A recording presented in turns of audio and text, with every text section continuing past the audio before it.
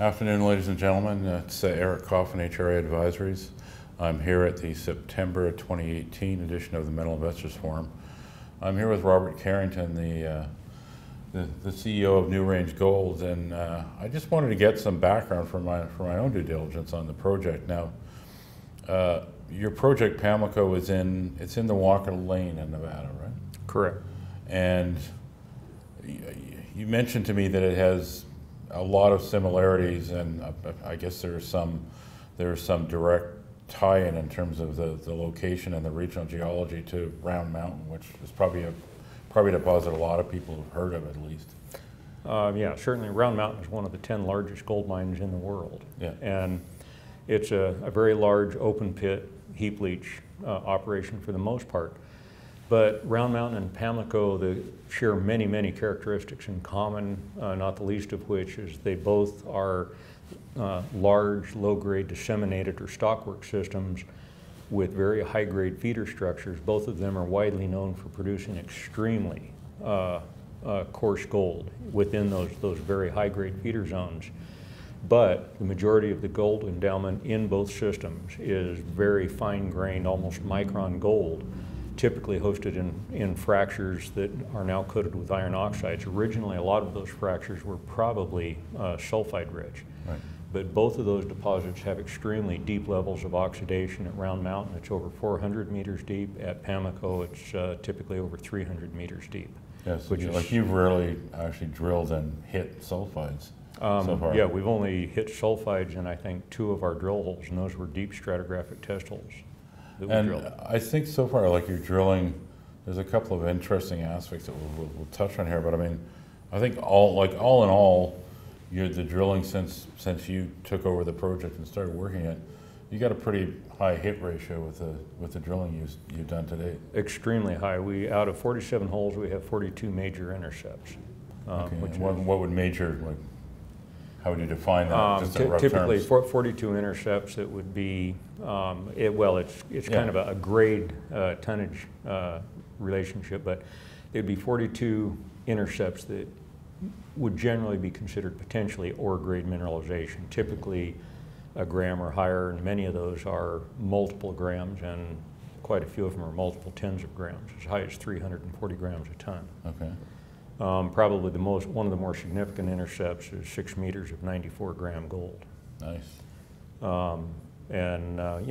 have many intercepts like that. The website has 2 pages of really substantial intercepts, and that is the nice thing. We see these extremely high-grade, structurally controlled gold zones, typically surrounded by a cloud of lower-grade mineralization. And at Pamlico, we have the luxury of considering 1 to 3 gram gold as being low grade. Right. Now, I think one of the things that you've got on deck that you want to do next is there's a lot of underground workings there that you want to map and sample. Was it not a private vendor that had this? I remember you telling me the story once. It was really kind of a strange story. It's kind of unique in Nevada mining history because Pamlico is one of Nevada's early, very high-grade mining districts. And there are records that indicate mines at Pamlico were shipping ore or assaying 200 ounces or more than 200 ounces a ton to mills on the Comstock Lode in 1886 to 88. But by 1898, a private mining family had consolidated the entire district. It originally started as artisanal miners. Right. And this private family consolidated the entire district, then built their own mill, a 20-stamp mill, that, according to the information I've been able to dig up, operated until 1928. And it just progressed in private family ownership until we acquired it in 2016.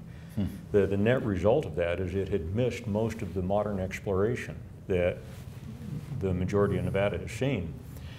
And so, very importantly, when we acquired the district, to a large extent, it was a snapshot back to 1898 almost. So there was almost no drilling or anything? Almost no drilling. What little work had been done, a lot of it was done with a wagon track drill by the family we bought it from. Right.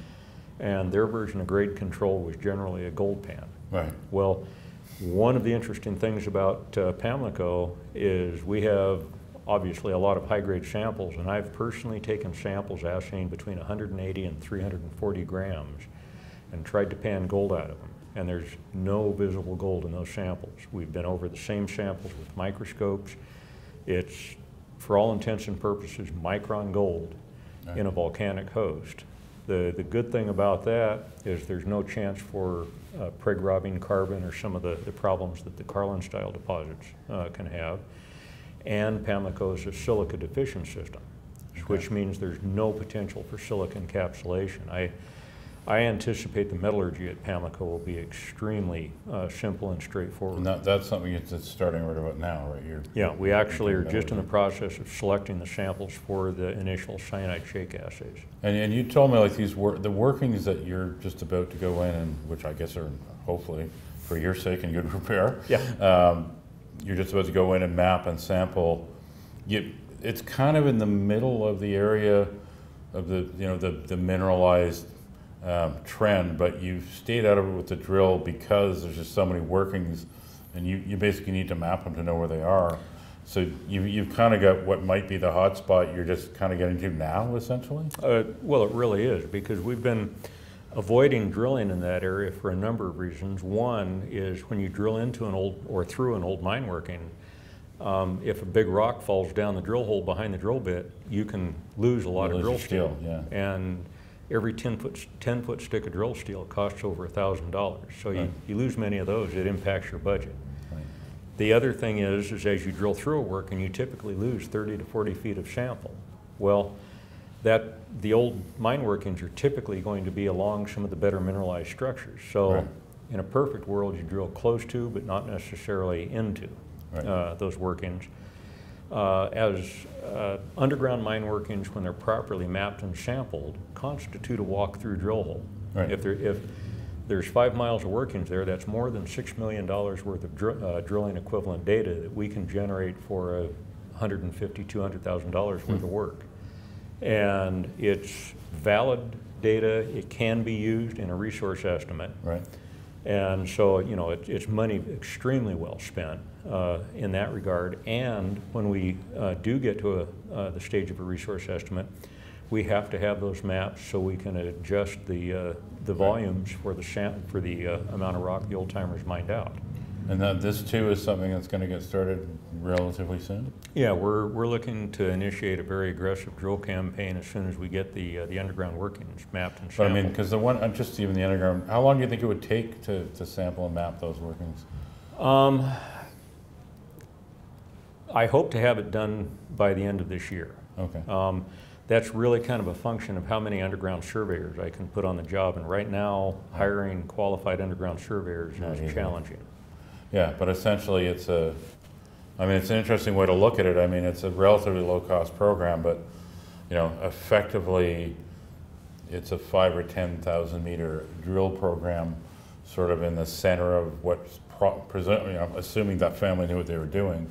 It's presumably in the thick of things that you haven't been able to drill up to now. So there's potential for a lot of pretty interesting stuff to come out of these. There definitely is. There are still veins in there where you can walk down the drift and with the hand lens see visible gold in the vein that they left behind.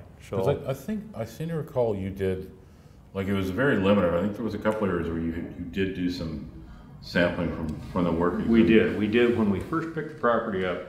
We went in and socket channel sampled the Merritt decline, which the Merritt family is the family we acquired the project from. And we wound up with 75 meters of 3.2 gram gold in the last 75 meters of that 200 meter long decline. And that included one particularly large structure that ran 181 grams a ton. So, I mean, essentially, to me this sounds like a pretty important point, actually, and it's the point, we can close out on this, but it's essentially, you just reeled off some pretty impressive results from, sampling this one decline. So you're going to start what is effectively a 5,000 or 6,000 meter drill program for all intents and purposes, with this detailed sampling and mapping of this underground. So, there should be a string of results coming from this sampling over the next 2 or 3 or 4 months. Oh yeah, there'll be a string of very important results, because as we go through, we'll be mapping levels, and so we'll be developing a 3-dimensional model of this. And as those results come out, we'll be able to continue building that model, and that model will help vector the solution flow in the system.